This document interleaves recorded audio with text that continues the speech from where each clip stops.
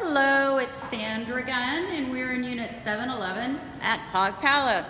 Hey, so they've recently added the granite countertops in here, upgraded their backsplashes. This particular unit faces west.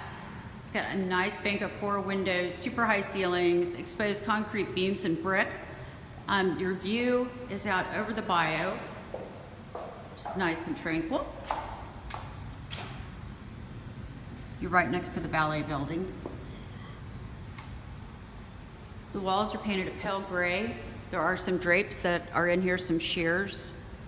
This is a 1-bedroom unit, and I say that it's an open sleep space. As you can see, there's not a ton of privacy, but it's a true warehouse loft. So you've got a giant column here separating the space. It's your sleep area.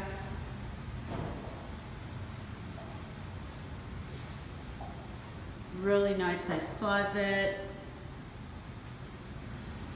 Beautiful hardwood floors. This is the actual entrance. Concrete floors, stainless steel. Here's your bathroom.